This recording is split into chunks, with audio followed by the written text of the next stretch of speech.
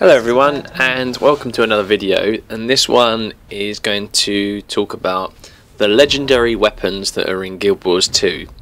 Now, for those of you that are unaware, legendary weapons are the highest stats in the game.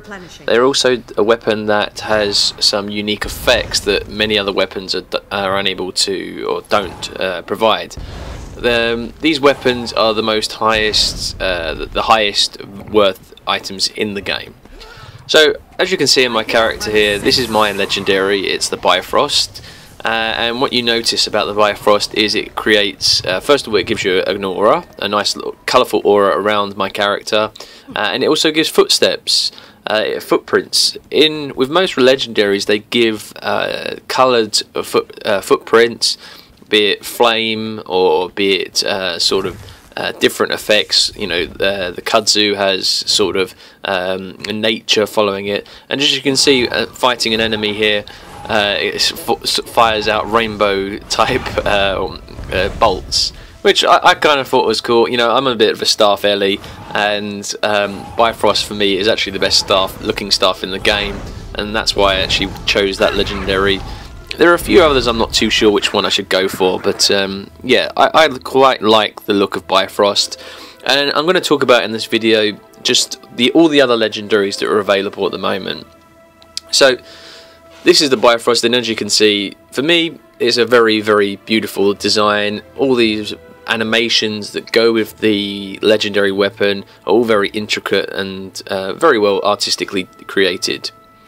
So, as I said, we're going to look at on the trading post. I'm just going to do it through the previews, so unfortunately you won't be able to see any of the footprints or the bolts that fire out from each legendary.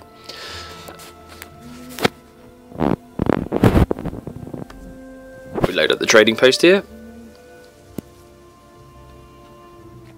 and we just look for the legendaries. So let's decide. Let's have a look. What's the most valuable one? Eternity, which is the combination of Twilight and Sunrise. And as you can see, it's got a very nice effect. When you swing the sword, it actually does sort of give a sort of a delayed particle effect, and you got a bit of sparkles from the handle of the sword as well. The combination of the two make it the most expensive item in the game. And I mean, it is a very beautiful sword. It's sunrise during daytime and twilight at night time, so it changes depending on what daytime it is. So if we start actually at the bottom, this is Frenzy, which is one of the underwater legendaries. They don't get the credit they deserve. I actually believe that some of the underwater legendaries are quite beautiful indeed, very well designed. Unfortunately, you don't really spend much of your time underwater, and very rarely are you in a sort of a Zerg type environment underwater that you would give the opportunity to show this off to other people. But yeah, I mean, for me, this weapon, I mean, if you look at the animation here, very, very beautiful, sort of very intricate, all the little fish swimming around it. It is actually the cheapest legendary in the game. That's just a image of it there. Yeah, so that is the legendary Frenzy. We go. That was the harpoon gun legendary. This next one is the Trident, the Kraken or Kraken. Very interesting animation they've got to do with the serpents. Obviously, to do with I'm imagining it's to do with the crate, being the Kraken. Again, look, you've got all the little sort of snake type serpents swimming around it. Oh, a nice, elegant design for me, but again, something you will very rarely use unless you go underwater. And there are very few environments at the moment where, perhaps, if later when they develop an underwater dragon, maybe. Another one, the Moot. This is the focus. The offhand. I believe this is the focus. Is it the focus? Yeah. Lovely effects for me. It's one of the more unique little disco ball and creating a sort of a disco atmosphere going on, and there is a sound. I mean, look at this. It's very, very cleverly done. I mean, a beautiful, very elegant weapon, to be honest. Sorry, this is the mace. Focus. This is the mace, the Moot. So that was the moot, and this is just this is on the wiki page. This is exactly what your legendary, what it takes to craft the main part of the legendary, and it is quite a substantial amount. This is all on the wiki, you can see. We go back to the legendaries. Let's look at Rodgort. This is the torch. Obviously, this relates to Rodgort, some of the weapon skills in Guild Wars 1, and this is a really cool torch effect. I mean, if you see, you know, when it's stowed, it's actually got a really, you know, it's in its sort of staffed, you know, held environment. But look at the animation there on the mouth moving, really intricate stuff, really nicely done. We go on to the Howler. This is the Warhorn. What you don't get from this is that you actually get a sort of I think it's this one that gets a sort of a sound effect as you walk along with it, because there is no major animation to this weapon, but as you run along with it, you know, equipped, it does come sort of a howling noise. So these are, you know, they're all very beautiful legendaries. The Minstrel is the focus, and it sort of does have a little musical effect when you're out there. But yeah, I mean, this is a nice sort of effect, you know, as you're playing in game. You have little musical tunes flying off you, know, coming up off you. If that's what you want from a weapon and to show that off, by all means. It might go well with the moot, you know, a little bit of disco and music. But yeah, so there are some weapons that are very interesting and very elegant, and some that are just legendaries that are quite just unique. I mean, this for me, very difficult to pronounce, but wow, what a weapon! I mean, look at that. That is really beautifully designed. It's got a sort of a harpoon and a shark combined. Then you've got Kudzu. This is one of the famous bows that's used. It does have a very interesting footprint effect, and it is a very elegant design. I mean, you've got sort of a lady there that holding on to sort of the main bit of the bow. Very beautiful design for that one. So we go to the shield, the Flameseeker Prophecies. Personally, one of my favourite legendaries. Stowed, nothing special, but then when you wield it, wow! I mean, that is cool. That is a really nice effect, really beautiful animation. I wish a few more pages would turn over, but yeah, the Flameseeker Prophecy shield, really nice. It's very tempting for me to go for that one for my next legendary. But you've got the Dreamer. Not very much animation on it. However, again, it's a sound effect. When you fire the bow, you get unicorns fire out of it.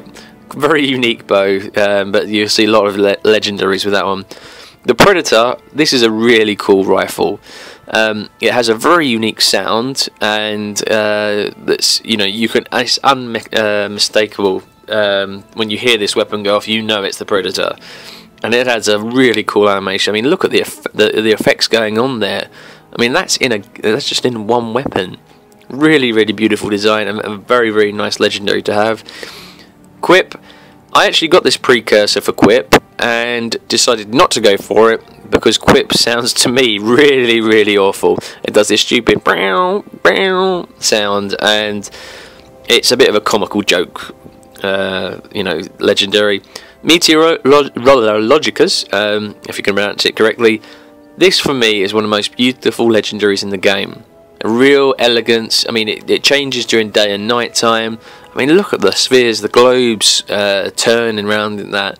Really wonderful design to come, and the artwork on that, it must have been amazing to come up with that scepter for that.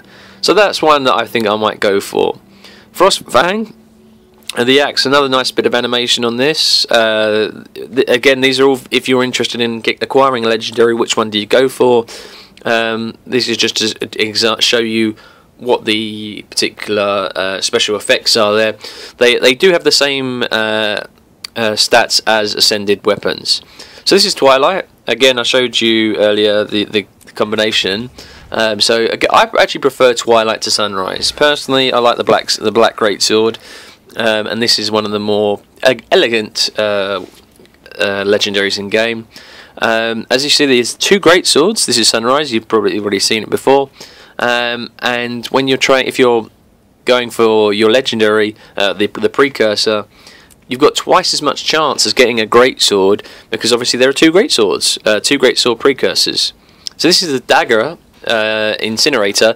Really cool footsteps. They've got a flame footstep as you're going along, and this looks a really cool dagger to me. Imagine killing with someone with this in game. I mean, look at the little in the furnace going on in there. Really, really nicely designed weapon, that one. You've obviously seen the Bifrost. This is my one, and then you have one of the more popular ones in the game, Bolt, which is the sword. I've even seen a warrior with 2 bolts. I mean, that was insane.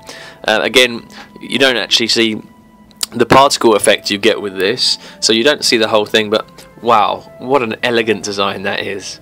Really, the effects on that is fantastic. The Juggernaut, this again, you don't get the full particle effects where you actually turn slightly silvery.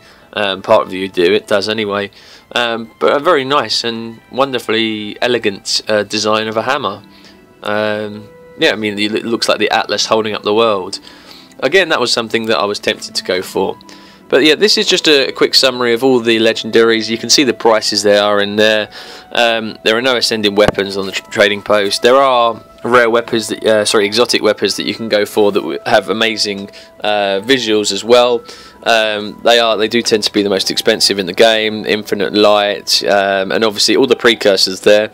But yeah, I do recommend rolling. I got my precursor. I sold Quip, and then I rolled and I managed to get Dusk, which I then sold, and with a little bit more money was able to buy the Legend to get which was my precursor for Bifrost. So this is just a quick look at all the weapons that you can get. Obviously this is going to take effect with the now you have the wardrobe coming into the game, and you can equip this skin to any of your other weapons. So if you have Infinite Light, you can have that as a skin for any of your other characters, as a sword on, you know, if you have the legend. For example, my Bifrost on my Elementalist, I can have my Bifrost on my Guardian, on my Mesmer. I don't have to move. I can move the weapon around because it's now account bound, but I can also have the skin, so I could use it as a, you know, with maybe not legendary effects. But anyway, I just wanted to show you guys, if you are choosing your weapon skins, just to have a quick look at this and see what it takes to do. But yeah, so thank you very much for watching this short little video on the weapons that are available in game, and I'm sure some of these prices are going to fluctuate wildly when the wardrobe comes into effect. But thanks very much. If you've got any comments on what weapons you prefer, what are your favourite designs, let me know, and if there's anything you prefer from like Guild Wars 1, please post it in the comment section. Thanks very much.